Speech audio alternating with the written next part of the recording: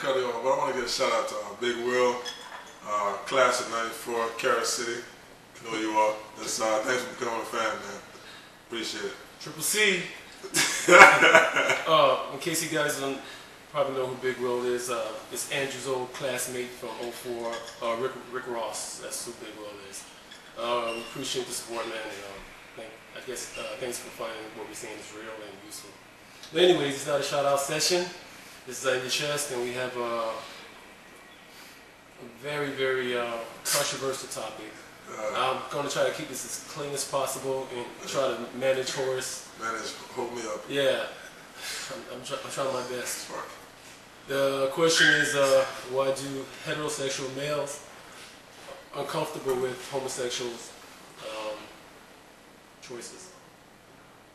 Choices? Yeah. No, because you know, people say that they're either born with a syndrome, or some of them or choose to be that way. Which I don't know how it goes, but as far as right now, I believe that they chose to be that way. It's like a new fashion now. It's like it's like the new FUBU.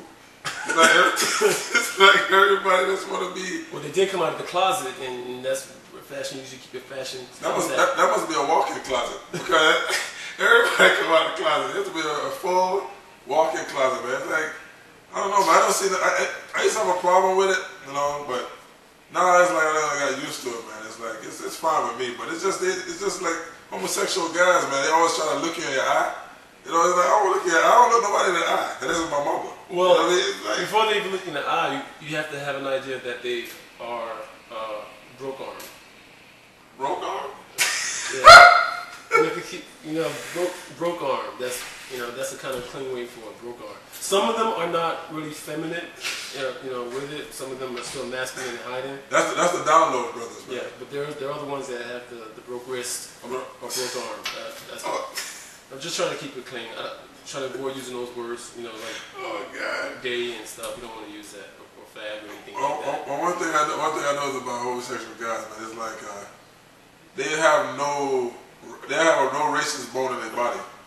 You know that? They like white, black, Spanish. They get along with everybody. I guess it is extra too, man. Everything is funny. Everything is grand and everything is funny. Well, not to cut you off, well, obviously your phone, they say that if a homosexual moves into your neighborhood, it raises their property value up, I think, 8%. So that's really major. Yeah. Yeah. So they bring up your area. They will maintain the house. Yeah, the house gonna be painted. It's gonna be decked out. And this was when the market was booming at the time. Just at the start of it, it was at 8% back in '06. So I'm pretty sure it went up from then. Maybe it's around 11.3. But yeah, homosexuals in the neighborhood, that's a plus for your property value. Well, we need more homosexuals in the ghetto. That's the case. They need to go out and live in the city. Turn that place around, man. So you get the grass cut and get the streets clean. Remember the show Queer Eye for the straight guy? Yeah. I was feeling the makeovers they did on the houses and stuff, man. They did? Oh, they did some houses? Yeah, they actually went into a home that was in distress. They could have saved Scott Park from going up there. If they went down to Scott Park, they'd have saved Scott Park. But hey, I'm telling you, it's a good idea, man. Homosexuals in the ghetto. So it's a chance. that sounds like an episode for Bravo TV, right? Yeah, I think so. That's a homos in the hood. That sounds really too harsh. Yeah, kind of harsh. Let's say homosexuals in the hood. Homosexuals in the hood. That's kind of spin off from Boys in the Hood. It's a big spin. Anyways, we very far off the topic. I know I have a store I like to shop at called Zara, one of my favorite stores, and it's pretty well known for broke arms. They like to shop there as well too. But when I go there, I guess you can call me insecure. It was probably what it is. When I go there, I have to have a female companion with me when I shop because it gives me a peace of mind. And for some reason, I started getting paranoid and think that they're all looking at me on my ass and so forth. Come on. You've been there before, right? Shorty? Yeah, outside. Yeah, Shorty. No, Shorty done took you there before. Oh yeah, but yeah, it was a girl. Yeah, you gotta go with a girl. Right. That's gotta go with a girl. Your sister, mama, granny, even get a girl from outside the mall and just tell her, hey, I need you for a second. Just don't go there by yourself, because you will get hoist. They will try to pick you up like a fucking eagle talent. They'll snatch you. So bring a girl and you gotta borrow her. Yeah, it sounds don't like go there by yourself, man. If you're a heterosexual male, don't go in the Zara by yourself. Yeah, it sounds like we paranoid. Yeah, I guess so. We are paranoid. I'm scared. Yeah, especially my father. He actually used to, when I was young, he used to always threaten me. See, so ever let me find out that you're homosexual, I'm gonna kill you. Yeah. Yeah, it's really like straightforward, just like that. I'm gonna put you under the daisies. That's how he put it. Yeah, grab him. But yeah, so actually I got scared into the fear and the uncomfortableness of being around broke arms. Hey, it worked. Yeah, so that's one of my reasons why I'm a little uneasy around them. My reason because I like pussy. Pussy is good. I too, and Carlito #3. Hey, poop is like breakfast in the morning. Get you up, get you going. Vitamin P. Vitamin P. Welcome. Well, you know what?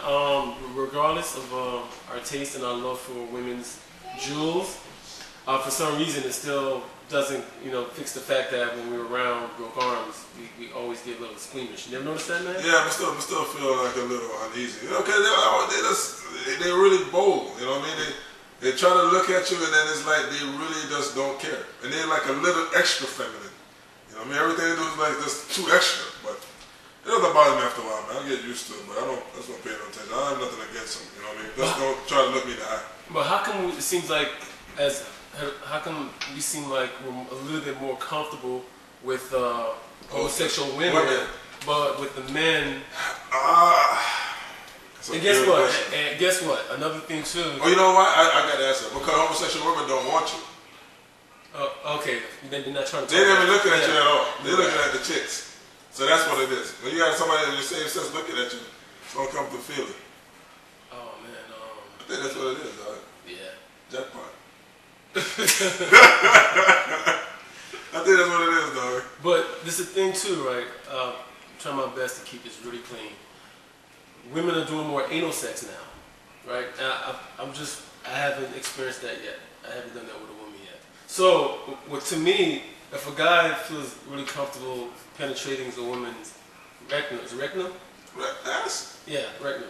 If a guy feels comfortable penetrating rectum, why are they so homophobic when they doing homophobic acts? Because she's a girl. Yeah, that's a huge difference. So I guess asshole is only wrong when it's applied to a dude. I guess. Yeah, of course. That's what I'm saying. But if you as paranoid as we are, that shit just like. That's just like. It's a really uncomfortable. Yes, it is, dog. Yes, it is. Yeah. That's all. The difference is this is a girl, dog.